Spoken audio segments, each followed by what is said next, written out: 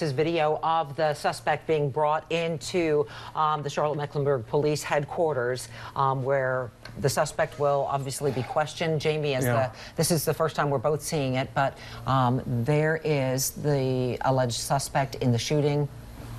A young man there looking back, and we're not doing that to put any sort of spotlight on him. He does not deserve it. He's not warranted. But we just want you to know from a safety standpoint that he is in custody, and police are doing their job asking him questions to try to figure this out. We need to know why it happened.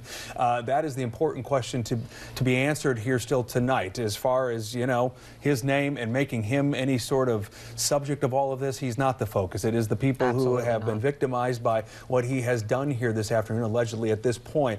So that's the part. I know, Molly, you've been talking to other people about that as well tonight. That is